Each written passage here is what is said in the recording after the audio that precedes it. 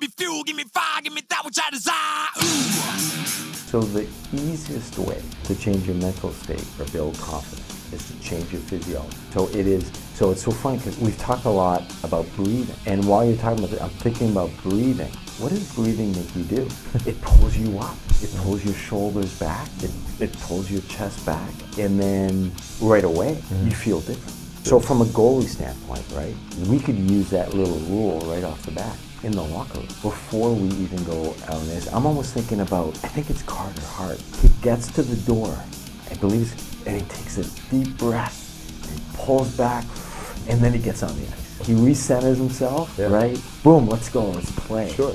So physiologically, he's getting his mind, he's triggering it with his body Absolutely. to be ready to play.